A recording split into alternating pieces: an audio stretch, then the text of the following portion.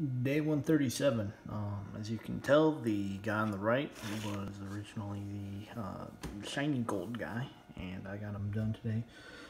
It took me an hour and a half to get everything onto him. The biggest problems I had was just a little bit of time waiting for the shade to dry. I think may have interfered with how well the blue went on, and then the blue getting on the first time around was just kind of a pain in the butt to do. I'm thinking it may either have to do with that shade, or this paint is kind of gone.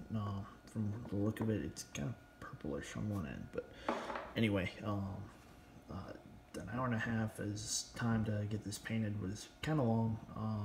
If I'm going to actually speed paint these guys, going to need to cut that down by quite a bit. A lot of it did have to do with just switching paints and stuff like that, and probably a few extra details that may not need to be done for tabletop setting.